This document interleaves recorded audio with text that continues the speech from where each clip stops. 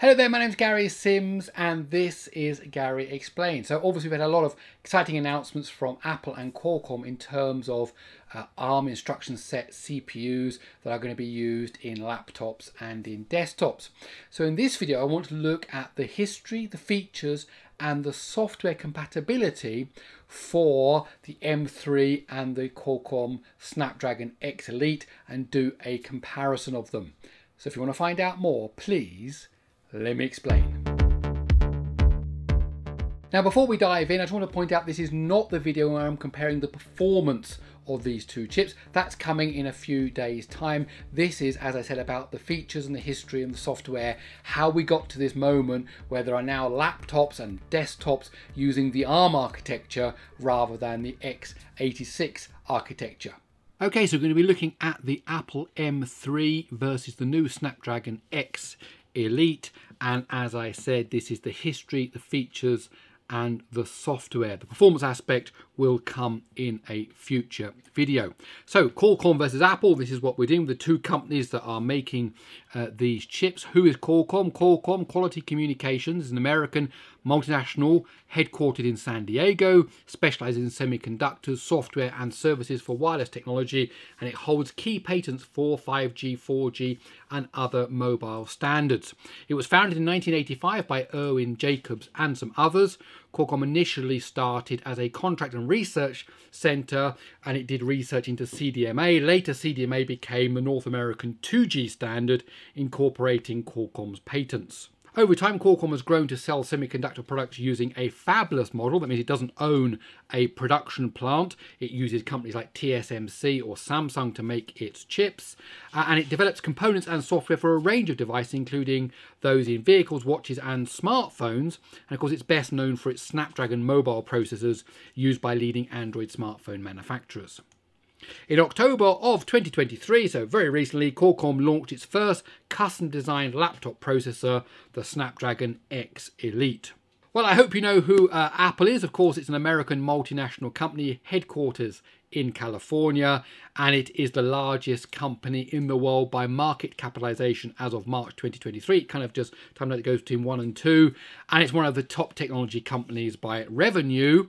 Among the big 5 American IT companies, Apple ranks as the 4th largest PC vendor and the largest manufacturer by revenue and the 2nd largest mobile phone maker. It was founded in 1976 by Steve Wozniak and Steve Jobs. There was a third guy who was there for like 12 days or something, and gained fame with its Apple I and Apple II computers, and of course the Macintosh range in 1984. And lots have been written, of course, about Apple and about Steve Jobs and so on. Now, we know that Steve Jobs left the company in the 90s, and then in 1997 the company was near bankruptcy. Apple acquired Next, also bringing back Steve Jobs, who reinvented the companies with products that we still use and know today: the iMac, the iPod, maybe not so much, but the iPhone and the iPad. After Steve's resignation in 2011 and of course subsequent sad death, Tim Cook became the CEO. Apple achieved trillion-dollar valuations in 2018, 2020, 2022, reaching over $3 trillion in the June of 2023. So it's big.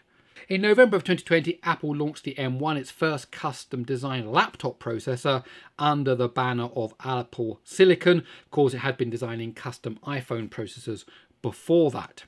So let's just look at Apple's range, then we'll go back again to Qualcomm. So we're looking now at the M3 family. It's a series of ARM-based system-on-a chips designed by Apple. The M3 processors include a central processing unit and a graphics processing GPU, and they are used in Apple's iMac desktops and its MacBook range of laptops. And there are a few iPads as well, which have got M processors in them, but not M3 at the moment. The M3 specifically is the 3rd generation of Apple's ARM architecture of processors when the company switched away from Intel processors to using Apple Silicon. Of course, the M3 is the successor to the M2. The M2 was the successor to the M1, which was that processor that was launched in 2020, as I mentioned a moment ago. Here's what they look like in the die shots. So basically, Apple have a range. There could even be a 4th one, the M3 Ultra, which we don't know about yet, but they basically grow in size, grow in the number of CPU cores, grow in the number of GPU cores, grow in the amount of transistors, because they just get bigger and bigger. But essentially, they're the same chip, just scaled up depending on the particular application you want to use it low end, mid end, high end, depending on how much CPU and GPU power you need. So they are in different configurations, as I said. So the standard M3 is an octa-core processor with 4 performance cores and 4 efficiency cores, and then an 8 and a 10-core GPU. The Pro, next one up, you go up to 11 or 12 CPU cores, or 14 or 18 GPU cores. And then the Max, you go to 14 or 16 CPU cores and 30 or 40 GPU cores, each with a different combination of performance and efficiency cores. So there's a range, whereas the Snapdragon X Elite at the moment is just one processor, which we will touch on in a moment. Now, Qualcomm has been in the laptop processor market since 2018. All of its laptop processors carry the Snapdragon brand, so it's Snapdragon, the same branding as you get inside of smartphones. It's its processor brand.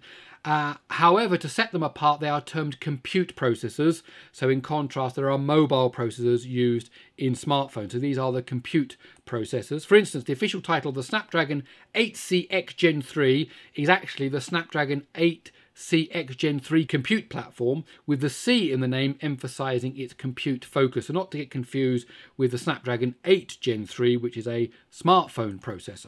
Previously, Qualcomm's compute processors were essentially modified versions of its mobile counterparts, but tailored for laptops. They share the same CPU cores as the mobile versions. However, this changed with the introduction of the Snapdragon X, a direct result of the purchase of Nuvia. So this is a whole new processor designed by Qualcomm. And I've got lots of videos here on this channel about the initial purchase of Nuvia and what happened and how it's going on, and the lawsuits and who's involved, and got loads of stuff here on this channel. If you don't know the whole story, then I will leave links to those in the description below. So here is how the Snapdragon X Elite looks. It's a 4nm processor. Just note, by the way, that the Apple is a 3nm. So it's quite interesting that Qualcomm are managing to get the levels of performance and efficiency that they are claiming using 4nm, whereas Apple are now on 3nm. And it offers 12 high performance cores. No efficiency cores, just high performance cores. And there's no X Elite Pro or X Elite Max. This is what you get at the moment, 12 cores. There's just one model. So what I mean by custom CPU using the ARM instruction set, there are two types of CPU cores that use the ARM instruction set. There are CPU cores designed by ARM itself. ARM has microcontroller cores, that's the Cortex-M range, mobile cores, that's the Cortex-X range, the Cortex-A range, and server cores like the Neoverse N and the Neoverse V. Now, CPU cores can be designed by other companies, and these companies have what's called an architectural license with ARM. Any CPU core design needs to be certified and must be 100% compatible with the ARM instruction set architecture. Now, Apple and Qualcomm both have architectural license. I still read comments where people say, but isn't the Apple or isn't the Qualcomm using the Cortex-X and then they're just tweaking it? No, Apple and Qualcomm in this case have designed their own custom 100% compatible ARM instruction set based processors. Now, over the years, the ARM ISA, that's the instruction set architecture, has matured and developed. Like x86, it was 32 bits, then it moved to 64-bit. The versions of the ARM architecture have this naming, ARM V and then something, where something is the revision number. So ARM V7 was the predominant 32-bit version, which we call AArch 32, and it was used in Android phones till around 2015, and in iPhones till, it was around 2013. Then ARM V8 is the mainstream 64-bit version. We call that AArch 64, and it can optionally have a 32-bit mode, AArch 32, for compatibility. And the latest iteration, which, for example, the Cortex X4 is based on, is a 64-bit only ARM V9, and again, it's still using the same AArch 64 instruction set. There are lots of other things that ARM V9 brings to the table, and again, I've got a whole video here on this channel talking about ARM V9. So of course, the ARM instruction set is basically everywhere. Processors using the ARM ISA are prevalent and are everywhere, just about ubiquitous, except for in desktops and laptops. That's why this thing now with Apple and with Qualcomm is so important. So Cortex-M and Cortex-A Pros are popular in IoT, maker, hobbyist and the embedded market. So Raspberry Pi uses a Cortex-A processor. The Raspberry Pico, Arduinos use Cortex-M processors. So it's very, very popular. And 99% of all smartphones use processors based on the ARM instruction architecture, either from, you know, like Qualcomm using the X4, the X3, whatever, or with Apple's homegrown custom design. Basically, if you pick up a smartphone, it's going to be running an ARM-based processor in there. And Neoverse processors are growing in popularity in the cloud because, of course, cost and power consumption is such a big issue now in the cloud. And so Google, Oracle, Microsoft and Amazon all offer ARC64 based cloud servers. So you can basically get an ARM based processor everywhere down from the tiniest microcontroller that costs just a few dollars right up to servers in the cloud. Now desktops and laptops, of course, are the final frontier, and Apple has been making inroads into this space with its ARM silicon over the last few years, and now we have this new competitor, which is Qualcomm. Now, the other thing to remember about the M3 and the Snapdragon X Elite is that they are systems on a chip. They are not just a CPU. So maybe if you buy an x86 processor of some kind, you're getting basically just a CPU.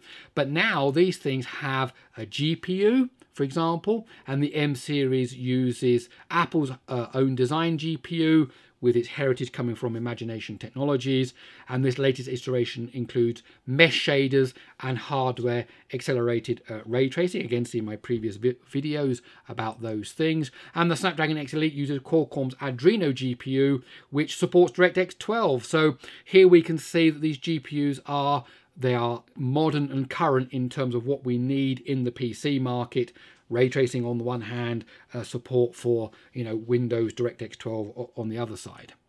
And both SoCs have other things like hardware accelerated media encode and decode, depending exactly on which chip we're talking about, but things like H.264, H.265, VP9, AV1 and so on. And of course both have NPUs, and this of course is something that's becoming very important, the ability to be able to run these neural processing units, generative AI and other kind of stuff on the SoC. So these chips are more than just a CPU. You've got GPU, you've got encoders and decoders, you've got NPUs all built into this same chip. And when we're talking about software, OS support for the ARM architecture, of course, is broad.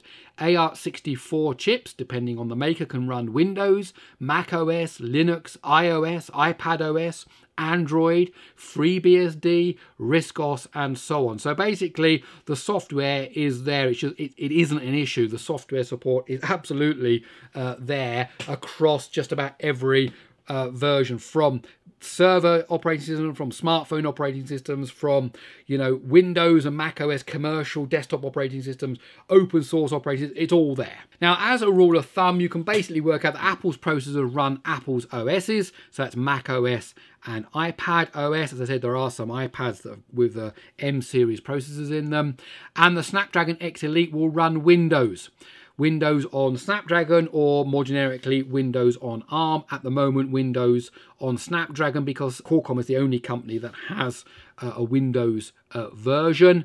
There is an exclusivity license, we understand, and that will be ending at some point in the future, but at the moment it's Windows on Snapdragon. But anyway, the point is that the Snapdragon will run Windows and Apple's processors run Apple's operating systems. Now, can they run Linux? This is a question I'm getting a lot in the comments. So from a technical point of view, of course, Linux has support for ARC32 and ARC64 for years now, for decades. It's not a problem. Now, Apple's computers with the M series processors can unofficially run Linux via the Asha Linux distro. In fact, I've got a video about how Linus Torvalds is now using that here on this channel, but note it is unofficially. So Apple haven't helped, Apple haven't funded it, Apple aren't involved. However, Apple have left the door kind of open that it is a possibility. All the stuff they've done is reverse engineering, trying to work out how the hardware works, trying to write the right drivers, trying to get hardware acceleration for things. Big effort from the community, but not something officially supported by Apple. And Qualcomm laptops are historically locked into running Windows. So I've got the Surface X Pro here, for example. I've also done a review of the Windows Dev Box. You can't just suddenly stick in a thumb drive and boot up into Linux. It's locked onto running Windows. Now, a community could appear like the one for the Apple and try to start getting Linux running on these particular things. I wouldn't expect that to happen straight away. But interestingly, Qualcomm did let slip at their Snapdragon Summit that they've done some testing of the Snapdragon X Elite on Linux. So technically, as I said, of course possible, but with things like, you know, secure boot and locked bootloaders, it's going to be hard to get that running. If you buy a Snapdragon X Elite laptop, which some people have said they'll do if they can get Linux running on it, just assume that it will only run Windows. Okay, that's your safest bet. Don't buy it thinking you're going to switch it to Linux, because the chances of that happening are pretty slim. So what are the laptops and desktops available at the moment? Well, Apple has a large range of Macs with its Apple Silicon, including iMacs, MacBook Air, MacBook Pro, Mac Mini, Mac Studio, and Mac Pro, and they all run various iterations of the M processors. Okay, and so that's a well-established range of products with a well-established form factors, laptops, you know, Mac Pro desktops and so on. Now, we don't actually have anything yet for the Snapdragon X Elite. It was only just announced, and the idea is that we're going to start seeing devices in the middle of 2024, another 6 months away from now. And of course, over time, we would assume that certainly the laptops may be a kind of mini PC. We're going to see machines based on those. So we'll have to wait and see how that comes. So in terms of maturity, Apple are, of course, way in the lead in terms of their product line. Snapdragon is the new kid on the block, and this is the beginning of this competition now for ARM-based processors in every kind of part of the desktop and laptop market. Okay, so there you have it. So I'd love to hear your thoughts in the comments below. Do you think this is a new era of ARM instruction set based processors for laptops, for desktops, for consumers in general? Do tell me what you think. I hope you enjoyed this video. If you did, please do give it a thumbs up. And if you like these kind of videos and you're looking forward to that performance comparison video, for example, then why not stick around by subscribing to the channel? Okay, that's it. I'll see you in the next one.